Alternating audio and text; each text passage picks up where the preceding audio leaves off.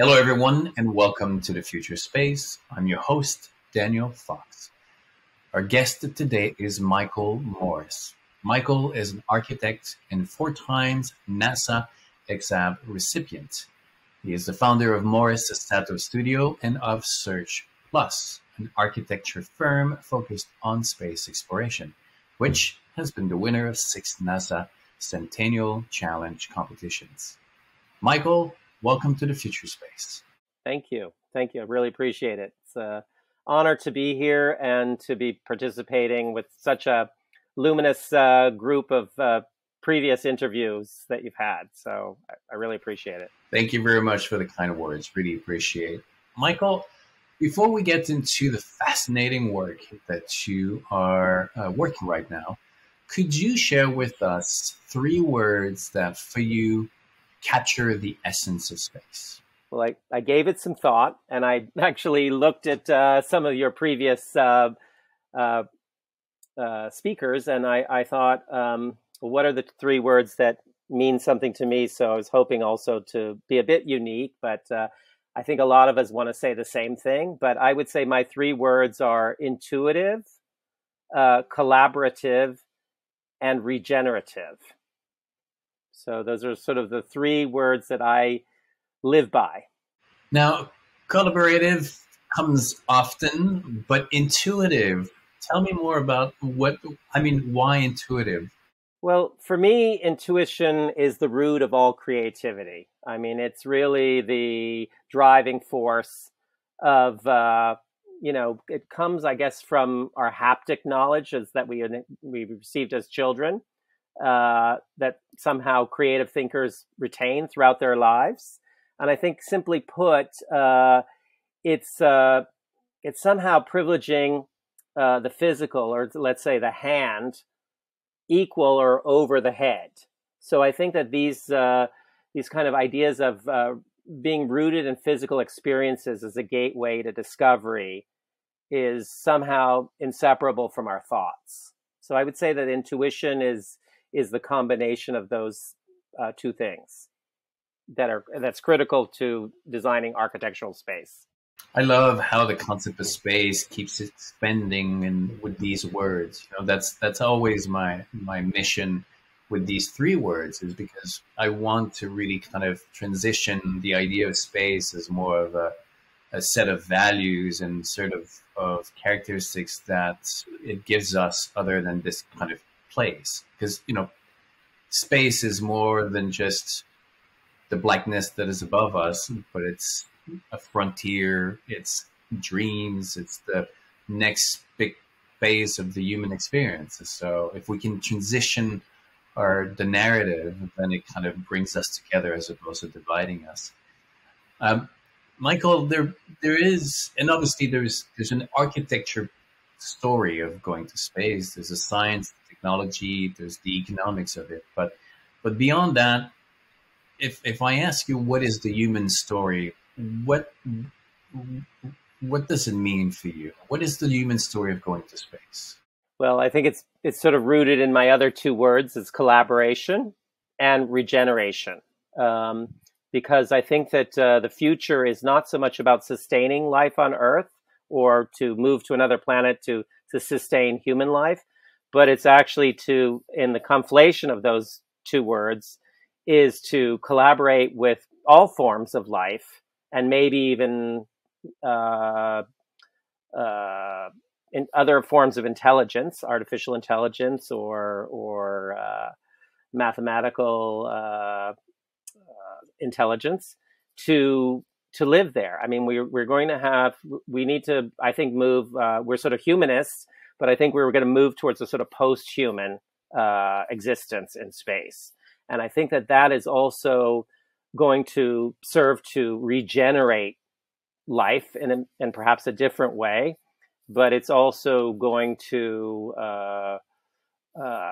regenerate life that we know on Earth, because we're gonna find new ways. We're gonna look for new ways to restore, and I think that's a very healing aspect. So I was struggling with healing being one of my words, but I think that we're looking to heal the planet, and we're looking to heal ourselves, and we're looking, I think, perhaps to become more equitable with other life forms. So I think that space is not only this huge level of discovery of the beyond, but it's also a huge discovery point of looking within ourselves. And that's a kind of a dialectic between the internal and the external. That is very much also part of architecture. And that's very much the case of what traveling and exploring new places is. It's, as much as we think it's a journey outward, it ends up being a journey inward. And, when we went to space for the first time, we ended up actually getting more appreciation towards the Earth with the famous, the photo of the blue planet from the moon. So yeah, going to space will create even more value of the planets and Earth beyond. Now, Michael, I want to ask you a question. I feel that in the world of architecture, there's been a certain arc of what motivates or where we are in architecture. At the beginning, architecture or the buildings that we created were more derived from the limits or the environment around, so nature. So nature kind of dictated what we could and could not do. Then after that, we went into an era of creating things that defied nature, right? Where like, doesn't matter what nature is, I'm gonna create these things, and it's more about proving something or the aesthetic. But now I feel that we're getting into a new era where we're kind of balancing these two essence. So we want to work within the framework of nature, but we also want to go beyond nature. We understand the human element, our relationship with buildings, with these structures around us. We understand the environment and where we are, but at the same time, we have to go beyond. Am I correct in this? Well, I think that, with the advent of astrobiology, for instance, we're changing our view of what nature is. So I think that people are still, what does that mean? What are the discoveries there? I think it's interesting. I can't remember her name, but she's a well-regarded astrobiologist. I believe that she's Turkish. And I once heard her speak about how she approaches thinking about life form and nature. And she started talking that science needed to be more lateral thinkers. Well, this is something very common to the training of an architect. We're very lateral in our thinking and our approach. So the sort of combination, as you say, between, let's say, the functional or the pragmatic and the aspirational is very much part of the sort of balance that we're seeking in our lateral approach. We need to, provide efficient and essential shelter or functional spaces for things to exist in, but we also need to make them. It's every generation to regenerate that generation, and so to speak. We need to make it anew. We need to make things that are aspirational and inspirational for people as well. So I think it's really defining that balance of, and that's sort of following the intuition angle again, is to understand what is possible today, but at the same time, like through that sort of visionary approach, to begin to think about, well, what does the future look like? How can we move into that space? And how can we celebrate it in this like very holistic way of thinking? And I guess that's what we sort of do as architects is bring that thinking into the mix. Whereas sometimes the sort of NASA or the sort of scientific approach is very abstracting and isolating, and we're trying to look at the whole picture at the same time. So it's an interesting position to be in, while respecting the incredible science and engineering and what is needed to be done, which is beyond our pay grade. we're the people who are sort of ask really good, dumb questions, or we're at level 0, we can bring it back to the beginning. And I think that that's critical to any creative process, is to go back to the like Zen proverb of going back to the beginner's mind. And each and every problem that we do, we struggle to go back to the beginner's mind so that we can look at each question completely anew. And that's critical, I think, for any creative person, and particularly for architects. Absolutely, totally agree there. Was space always this place of interest for you, or you ended up kind of stumbling, out of just the randomness of life, as you started as an architect, and then suddenly here you are, kind of a 4-time NASA recipient, and your firm is totally focused now on space exploration. Was that always there, or was it a newfound interest? Thank you for asking. It's a very long story. I've told it before a couple of times, but it's twofold. One of them is that although my parents are Irish, I was born in London. We moved to the United States, and my father joined the American Air Force, ultimately becoming a major in the U.S. Air Force. And for some reason, it was the golden age of Apollo. So I obviously, as a child, saw the man walk on the moon on TV. We got I don't remember if it was a school day or a not day, but I remember exactly where I was at that time, watching this fuzzy black and white TV, and staring at it all day. I think it was something that really joined the entire Earth at that time. It was an incredible, phenomenal event for all mankind to witness that.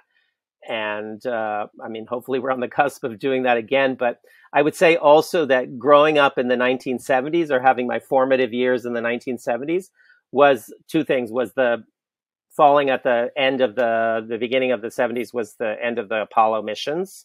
And then you have the sort of first significant environmental movement. So I think that those two situations combined, like both the awareness of space and the recognition of Earth as this sort of fragile blue marble that you mentioned, were very key part of the zeitgeist of growing up in the 1970s. And then as a pop cultural person, my hero was David Bowie. So Bowie's fascination with space was also became a kind of an artistic aesthetic for me, in addition to some other rock stars who also use space as their monkey or sort of touchstone. So I was really attracted to that, both technologically as well as aesthetically. Now, so we live in an era now where space is actually becoming a possibility. The idea of living on the moon or living on Mars is not just science fiction, it is a possibility. Did you think that you would get to live in a time where the science fiction or just the pure interest of space as this, world of imagination would become part of your job now, to design, to work, to really build a team, to really now achieve this transition from the science fiction to the reality? Well, both me and my late wife, Yoshiko Sato, who started Search, actually, we both had this idea when we graduated from architecture school and more so Yoshiko, of doing her thesis on the moon. And then when she discovered that she had life-threatening cancer, she decided that she would live her thesis. We would kind of refocus our terrestrial practice, architectural practice, and really go back to our dreams of our thesis, which was to look at space and space architecture. And it was done through Columbia University, the graduate architecture program there, and we got a little bit of pushback because they thought that the space aesthetic, the space in architectural avant-garde was already exhausted, and they didn't see new ways of being or occupying space. but Yoshiko and some degree myself, we said, no, this is going to be different this time. So we got, we developed a whole group of graduate students who many of them became our partners. And through that, we built a kind of basically a groundswell of interest, which was emerging at the time. We did not know that, this sort of space economy or this space obsession that we have today. When we look back at 2006, that was not there. It was not part of the sort of cultural ethos or interest for anything. And then it sort of slowly emerged. And so we were sort of there, so to speak, at the right time when the NASA competitions started happening, and we entered them. And through that, we applied a lot of our research and our enthusiasm for space. So I would say that it was both, it had sort of existed, and then it was opportune moment to enter these competitions and ultimately win them. So because of the alternative approach that we had to thinking about space architecture, which was not to invent what already exists, but to try to build off of that science and in particularly talk to planetary scientists, geologists and stuff, so we could learn how to rethink building out of materials that we would find on the moon and Mars, so that we would also sort of fulfill that sustainability idea that we need to develop those techniques with local materials rather than offsetting the cost of bringing that mass with you. So there was a very interesting problem, in a sense. The problem invited us to start over, and so what an opportunity as an architect to really think about the question of starting over, and could we get it right this time? Could we make better decisions? And could we perhaps even build things that leave no trace? Was our first impetus. So like, how do we go to these planets? How do we celebrate them? How do we explore them? But perhaps how do we leave no trace was an important aspect, because obviously we don't want to go all the way to Mars to discover life, to discover it was our own tracings of bacteria left there. So I think it's key to human exploration. There's a lot of people that feel that going to space is much more difficult than what we've encountered in the past. I tend to believe that space is just kind of a challenge that is proportionally equal to our capacity to solve those, the problem. If we look back into the 1500s, the notion of crossing an ocean was more dangerous than us going to space. There were thousands of people who perished in the process of migrating or embarking on an ocean journey, only to discover they would not survive in the end. Do you think that this next phase of building on the moon, building on Mars, building an orbit, a space station, is really more complicated, or is just that now it's our new boundaries of trying to achieve the impossible? Well, I like the sort of 15. Sorry, that was an echo.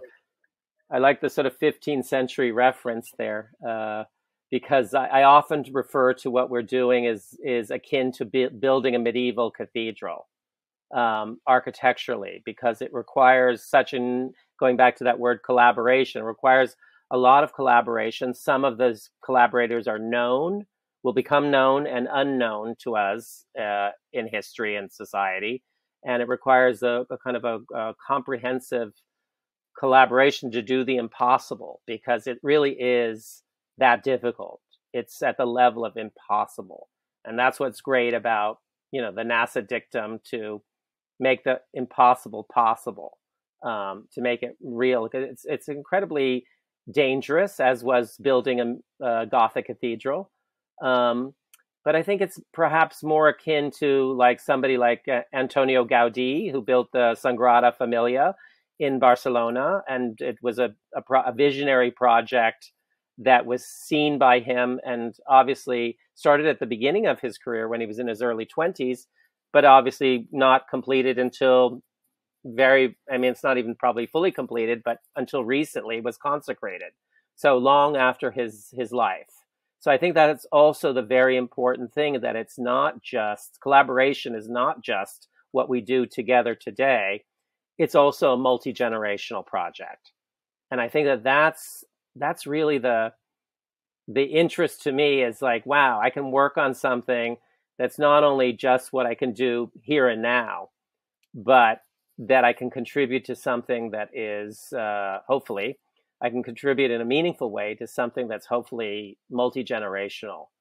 And I think that's a general, maybe a cognizant idea, that when we think about space, we need to reframe ourselves in terms of the satisfaction of the immediate, and look at it and say, yes, this is a very difficult, treacherous problem, but collectively we can accomplish this. I think the ISS, International Space Station, was a 21st century example of a cathedral building. It was magnificent.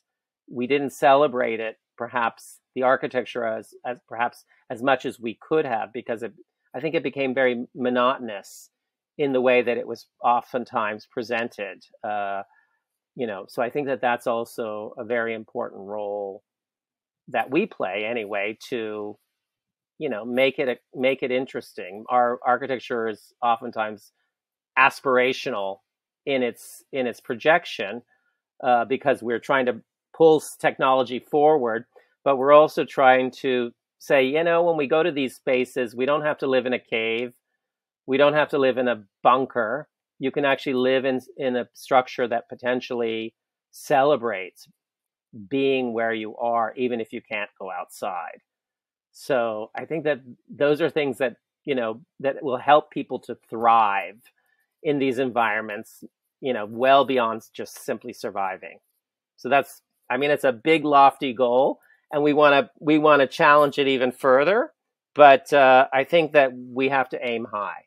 We have to, aim higher than just proficiency in some way. We have to, just think of the pressure, how important it is for the first person to build something, out of Martian or lunar regolith as a structure on those planets. I think that would be an enormous amount of pressure to get that right, and to also do something hopefully incredible with it. Now, how much do you think it'd be, because now we're in an era where artificial intelligence, AI, computer power, let's not get into the complexity of defining what the power of computers is being defined or evolving into. But how important and how excited are you in entering an era where discovery could be just around the corner on these maybe solutions that before were too hard to address? Well, I think this sort of genomic sequencing and what AI can do there in terms of the bioregenerative aspects of life, and identify these things that, they say would take, a PhD student an entire PhD to accomplish, like one sequencing. If they can do this very rapidly and quickly, I think this is a great benefit to us. I don't know when AI will know what to do with that material. I think it's sort of, to me, going back to like this idea of intuition, when Schmidt on the Apollo 17, was a geologist. They first sent a scientist on the last Apollo mission. He was one of the last people to step foot on the moon. And I believe the the colloquial is, he said, "Hey, look at that over there. We should go over there and look at those rocks." And I think that that was the sort of pragmatic field study of that a human being through observation can make, that he employed in his techniques of studying planetary geology, as well as knowing how to also the reconnaissance of retrieving those samples. I think that that level of science and that level of intuition was really beneficial in learning it. So I still somehow think that that's the sort of point of human exploration, is that humans can hopefully use it to their advantage in terms of artificial intelligence and these kind of systems, but are going to be one step ahead of it, because I think that, I don't know, maybe I'm romantic, but I think that there's nothing more intelligent than the human brain, and it's a sort of, not to be hierarchical about it, but I think that we have so much capacity. So I see it as a positive. I don't have a problem. I think it's going to be essential that we live with artificial intelligence, because it's going to keep us alive in these extreme environments, and it already does keep us alive on Earth in some way. I think it's going to be increasingly part of our how we live and what keeps us alive, as well as what might become regenerative to make us live happier and healthier lives as well. Yeah, you touch a point that for me has been kind of a focus in a lot of the interviews I do, and the narrative that I'm trying to frame is the human species is not a static species that just looks at the world around and just raise their arms up and, oh my God, we're like powerless. We're constantly pushing the boundaries, but at the same time we're shaping it, and we're always trying to obviously build so that we can assure our survival. I mean, we always come facing these new challenges, whether it was the invention of fire, it was all these technologies that have redefined our existence. But at the same time that these challenges are increasing in complexity, so is our capacity to deal with them. And ultimately, yes, there are always some bad actors out there trying to take advantage of these new technologies, but there's always a lot more people trying to do the right thing. And I think that AI is going to create new challenges, going to force us to reassess certain realities that we're dealing with. But ultimately, we're going to figure our way forward. I mean, is that something you agree with? Well, I think it's just like this podcast. Here we are having a global exchange. You've set up a beautiful forum here for people to, hopefully participate and to listen in, with an exchange of a lot of ideas. So, I mean, the internet sometimes can be obviously alienating and isolating for people. So I think it's two sides of the same coin on how we're going to approach these things. I as an architect, we're perpetual optimists. So we have to be, because our profession is difficult enough as it is. And now they say, even on 60 Minutes, they said, oh, one of the people that are going to be replaced by AI are architects, are thought people. And I somehow don't think that that's true. We might have to adapt and get ahead of it in some way that hopefully makes our jobs easier, because they're to be an architect is a very difficult, it's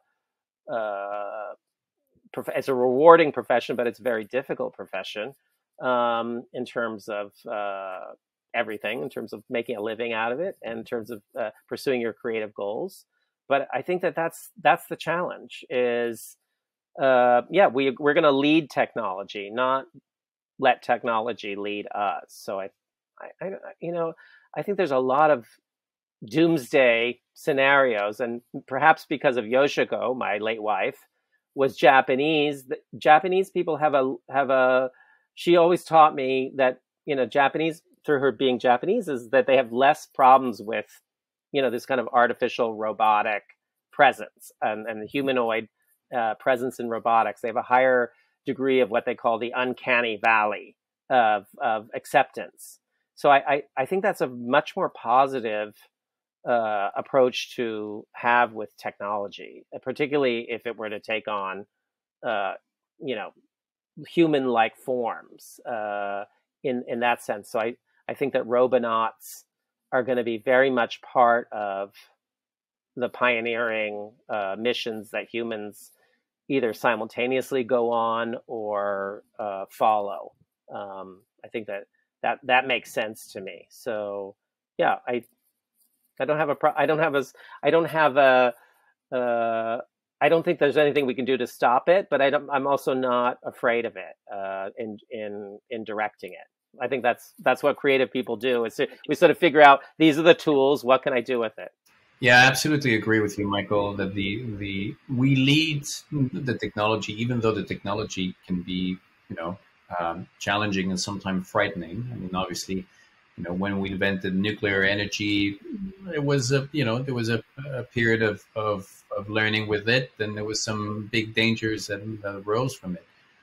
But ultimately, I also believe that it was a mistake to actually shy away from it, because we ended up going more into fossil fuels. And I have the impression that had we continued trying to master the technology, perhaps our world would be different today, and we would not be so reliable on fossil fuel. That's what when they interviewed Arthur C. Clarke, and he said, if we didn't have wars, we'd be a lot further along with our, his vision of the future. And I think that, yeah, we do. We get distracted.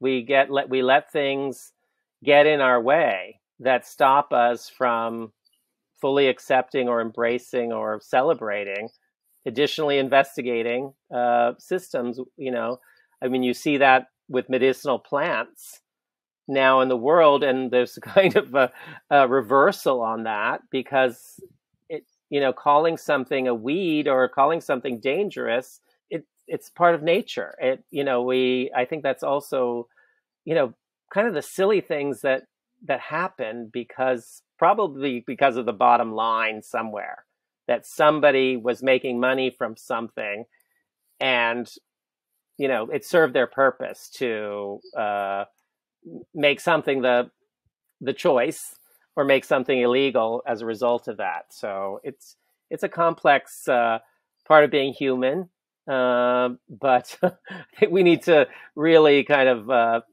move on and keep going, because that's really the momentum. We have the momentum now, and we've got to ride this wave. This is incredible, because we never thought, if you lived through Apollo, you never thought, with the ISS kind of taking us down a little bit, I'm sorry to say, for all that genius that was involved with that and the incredible precedence that it has given us, it sort of took down the public interest in space. And now we've got a new public rise of interest in space. And I think that that's something that, we have to capitalize, the optimism of that, and try to get people into that moonshot by the end of the decade mentality again. You were talking about the Japanese mindset. So I've always been a big fan of the Japanese mindset. My work is influenced by the Japanese aesthetic. And you were talking about nature, and this is one thing, within the Japanese, the Shinto philosophy, is that nature and humans are not separated, right? There's not these separations that we find often in the Western, the philosophies, where you have good and bad. In the Eastern philosophies, it's much more complex, and each has its purpose. I love, in the Japanese, that the term kitsugi, that the breaking of something actually gives it more value. The wabi-sabi, the imperfection, all these things actually make life more interesting, and then there's a teaching in that, rather than trying to sanitize these environments, because you see them as negative input, rather than trying to redirect that energy. I mean, that's something that you appreciate too. Well, yes, of course, because part of my inroad into architecture, space architecture, was through the poetry of W.B. Yeats, an Irish poet of note. And Yeats wrote actually two of the only plays that were accepted as part of the traditional Japanese no theater canon, At the Hawk's Well and The Only Jealousy of Emer, which are performed in Japan as traditional no plays, because the ancient Irish sentiment is exactly the same as Shinto. It's the same of nature gods and these things. So I think that it was perhaps what the Shinto religion held on to and memorialized in Japan to the present day is what a lot of ancient cultures probably shared. And I think that, the intuition is to go back to what is the past is the future, and they exist simultaneously. They exist simultaneously. And I think that's a really interesting philosophy, is that yes, we accept these things, and we are part of nature. We are not superior to nature. We are part of nature. And I think that is something that, we need to get close. We need to get that animism is something that we need to get closer to again. And I think that's in these sort of post-human theory, that we're going to have to live in, more openly particularly with bacteria, because that's going to survive. That's going to outlive us. And that's something that we need in space. It's a biological agent that we need as part of our system, but how do we keep that from also killing us is the question, like good bacteria versus bad bacteria. But again, that's sort of finding harmony, I think, with people's lives in space. And I love that, when we think about the future of space habitats, it really should be in the form of a greenhouse. And I forget that, what is that? I'm having a brain freeze. That major mathematician who said that architecture, the future of space architecture, Freeman Dyson, would be more like a tree. That we need to inhabit a tree, because the tree will produce in space. That's the future of space architecture, is to make to change the DNA of a tree and allow it to live on an asteroid or on a planet, so that it naturally draws from the regolith, from the minerals, and uses the sunlight to basically photophosphorize the sort of CO2 or whatever, and generate the oxygen in which we live. And I think that's a very important aspect. So we're going to, in the bioregenerative sense, we're going to take nature with us, and we're going to coexist with that nature, because we humans can't live without it. And I think that's a really important part of that. I think that's shared between the wisdom of the ancient Irish and obviously the ancient Japanese, which has come into the present, that they've been lucky to hold on to.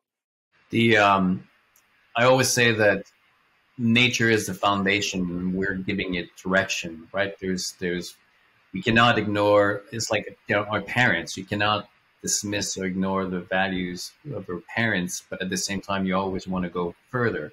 Like I don't want to be crossing the ocean simply by floating and letting it to the randomness of the wind to carry me across. I want to build something that's going to take that power. I want to be in charge of where I'm going. I don't want the randomness of life to just decide, and to decide on what's going to happen. There's a saying in the space community that the only problem that the dinosaurs had is that they didn't have a space program, and I don't want randomness of, again, space decide of what's going to happen to our species. We need to start from the foundation, which is nature, and then take us with us, but then give it directions. And I just want to ask you one question before we get into your 3 words of wisdom, and I want to circle it back with the Japanese mindset, because we're always working within these tension, right? You want to have enough tension so that it supports itself, but not too much that it breaks. And in Japanese, you have this term that is called te no uchi, which is the, I don't know if you know about it, but it's a perfect sword grip. So it's a sword grip that is strong enough that it can stop a powerful blow, but soft enough, agile enough so that it can move. I guess, I mean, when you build, you need to work with that mindset, correct? Well, I would say yes. I think that part of the problem with space architecture to a lot of people, sorry, it's getting very, perhaps some people are off put by the sterileness of, these kind of antimicrobial, white, clean environments, smooth environments. So I think that, like thinking about it in terms of architecture, and we live in an interior space for the most part, is how do we add texture? How do we control the acoustics? How do we create quality of life? So I think that's sort of like the right grip. Like not too tight, not too loose. And that's a very important attribute to being an architect. Like, how much do you design as an intentional thing that somebody's going to follow? And how much do you create the opportunity for the person that's using it to complete it? So I think that that's the problem that we've seen in recent historical architecture, is that sometimes it's overbearing. Sometimes it's too tight. And obviously, it can't be too loose. It's not a DIY situation. We are experts at something. We do have thousands of years of precedents that we draw from. We intellectually approach it. So, but I think it's also, so therefore it cannot be too loose. So it requires a balance that allows somebody to have the confidence to put something forward, but to allow somebody else to complete it is a very important invitation. And I think that goes back to collaboration. We're not only collaborating with all the experts that are required to get there and do it and be safe, but we're collaborating with the end user. And that's a really important gift. And I think that, when I teach, teaching is really a gift that I'm sharing in collaboration with my students. It's a dialogue that's established. So I think that in any case, I would say that, yeah, that's the right spot to try to find. And it's not easy to know where that is. You'll know it when you get there. You'll know it when you're in the, as you say, in the Zen moment, when you're in the moment, you know that you were present, had the presence of mind to hold the sword in the correct way. And I think that that's a kind of again, that goes back to that haptic and cerebral interface that is intuition. Because ultimately, I think that we need to build with the desire for things to be resilient. Like we don't always know the unexpected, the unknown. We have to assume that there are things that are going to happen that we haven't predicted. So therefore, our buildings or our design have to not be so confined to a box. They have to be able to kind of adapt and move with the with time and with this new environment. Now, Michael, you have a long career of evolving, adapting, creating, pushing into the unknowns, mentoring. You have a group of people, and now you're shaping the future where we're going to be living. As a human being, and as an entrepreneur, and as a boss, what would be your 3 words of wisdom? That's even harder, because I hadn't pre-thought that, even though you might have mentioned it, that might be a question. I don't know. I would just simply say it would have to be our ability to think. So I think ability to think would be my 3 words of wisdom, because I think that that's what's going to allow humans to live beyond the lifetime of planets. Like, I think that that's, is our ability to think, and that thinking process is key.